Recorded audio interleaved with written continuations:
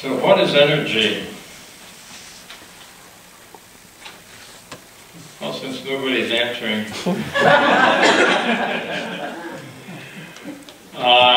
one might say energy is to get up and go, needed to get up and do. I'm not sure my physics professor, with whom I majored in math and physics back in college, whether he would have been pleased with that answer. But I still like it, and I'll take responsibility for it. Webster's dictionary tells us that energy is the capacity for taking action or doing work. Its very close relative is power, which Webster also says is the ability to take action and produce an effect. Case closed. Energy is to get up and go, needed to get up and do. No matter what my professor thinks. One night recently when I arrived home, I get up and go, had gotten up and gone. So I was out of energy and I went to bed to restore my energy. Energy comes in many forms. Every now and then I think of my grandmother Kimball. You've heard her name before. That's where I got my name from. She used to have a grandfather's clock, which tongue-in-cheek she called the grandmother's clock. Did I say grandfather's clock? I did, didn't I? Yeah. Yes. And she called it the grandmother's clock. It nearly reached the ceiling, and it had these large, heavy iron weights hanging off of chains inside the wooden cabinet underneath the clock works. Every several days, someone had to pull the chain to raise the weights so their downward movement and pull would provide the energy, that's that word energy, to do the work of keeping the clock ticking. Talking. My dad was a mechanical engineer. I remember his explanation to me that the energy from my muscles pulling on those chains and raising those weights became the kind of energy stored in those weights whose downward pull transformed into mechanical energy to work the clock's machinery, causing the hands of the clock to move around. I was putting my muscles' energy into the workings of that clock. Interesting transference. Without my energy, the clock would have soon stopped. My get up and go through a chain of connections made it possible for the clock to get up and do. Energy comes in many forms, including electrical, mechanical, solar, atomic, heat, even potential energy, as when energy is stored away until it's needed. Like the electrical charge in a storage battery, or the water that's held back by a huge dam of a river until a controlled release can turn the massive turbines to generate electricity. The Bible has many things to say about energy and power also. Still relates to my definition of to get up and go, necessary to get up and do. The Bible is all about the energy and power of God, the energy of God's action in our lives, infusing our lives, infusing our world. Recorded in 1 Chronicles that Jackie just read, King David of ancient Israel acknowledges the great power and life energy of God infused constantly into our lives. Hear David's way of saying what I've been trying to say. Blessed art thou, O Lord. Yours is the greatness and the power and the glory. Think of it when we say the Lord's Prayer today. Thine is the kingdom or the reign of God and the power and the glory forever and ever. We're quoting King David in a sense, or Jesus was. The idea is the same. And then David goes on to say, for all that is in the heavens and the earth is yours. In your hand are power and might. And in your hand it is to make great and give strength to all. To transfer that energy into people of faith. All things come from you, David said, and of your own have we been able to give. After all, who has given you and me the gift of life itself? And has the power and the energy to sustain it?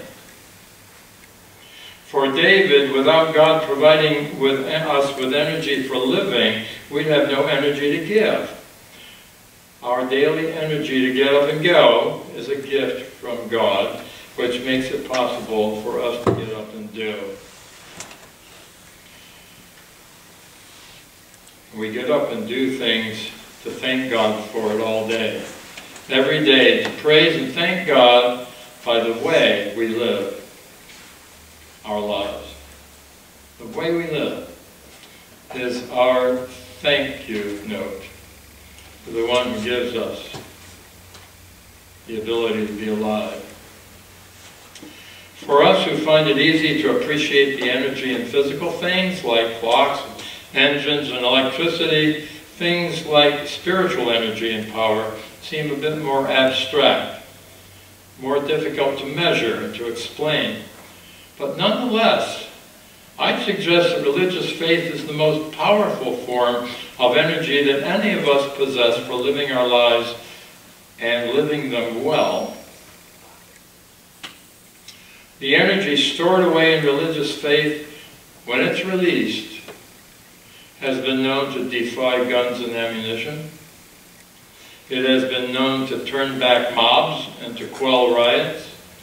It has been known to inspire movements for human rights and many movements to right conditions that are perceived to be socially unjust.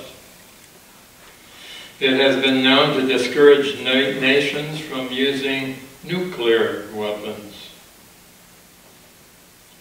Many of these by virtue of what people deeply believed in their hearts to be spiritually true about the meaning of life.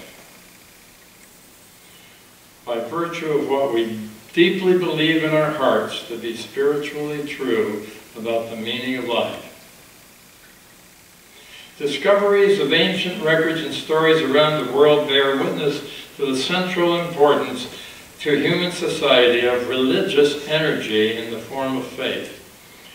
However, as it seems to be with most, if not all, things we discover, religious energy and power, as indispensable as they are, can be used in one situation for good and in another situation for ill. We need look no further than the headlines in our daily newspaper to know that religious energy has both produced hospitals and schools, countless other life-giving, life-affirming resources for the lives of people, while religious energy has also produced violence and destruction. There is always an ethical, moral decision as to how to apply our religious faith. This growing concern about the moral use of religious energy during this decade, past decades and so forth, inspired Lloyd Steffen, a professor of religious studies at Lehigh University, if he's still there, in Pennsylvania. He wrote a book titled The Demonic Turn, The Power of Religion to Inspire or Restrain Violence.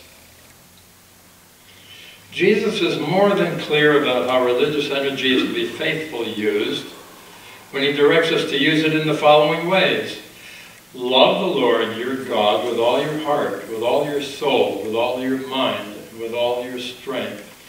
And what that means, to figure out how to translate that into everyday living. And then also, love your neighbor as yourself. When you focus your life on doing those things, you'll find your religious energy, your get up and go, your spiritual get up and go, will be wonderfully inspired to seek out ways to get up and do just those kinds of things that are faithful to God and to neighbor.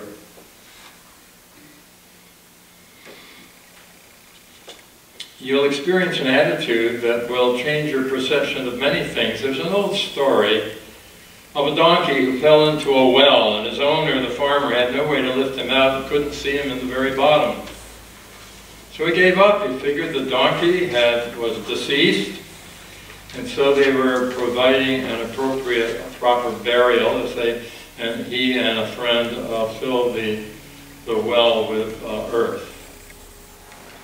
When they were nearly finished, they looked over the edge, and to their wonderment, there was the donkey, almost ready to step up and out of his entrapment. For each shovel that hit his back, he shook it off and he stepped up. Eventually, he stepped up and out and over the edge and trotted off. That's the way the story is told. Religious energy, when properly used, gives us a whole new perspective on our troubles and our problems. And when dirt lands on our back, we learn to shake it off. And we learn from it something and take a step up, because our life is full of grace. Second chance, third chance, another chance. Each of our troubles become stepping stones if we have that perspective. One last story is about Tom Rees, who tells of the trip he took to London. Some 100 miles from his home, he stopped in at a shop to make several purchases that were carefully wrapped, gift wrapped for him. And after the store clerk had gone to all of this trouble, Tom reached into his pocket and his wallet wasn't there. Embarrassed by the work of the clerk that had been done and by his inability to pay, he apologized and said, "I'm so sorry. I'm going to have to ask you to unwrap all of those packages and put them back on the shelves. I came all the way to London without any money." So he had a long list of other things he had hoped to do, but couldn't do any of them without his wallet, so he went home with a heavy heart, full of disappointment.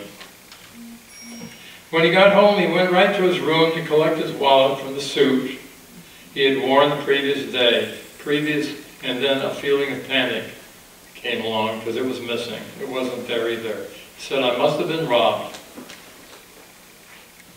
But then as he ran his hands over the coat that he had been wearing all day, he discovered the wallet in his jacket pocket.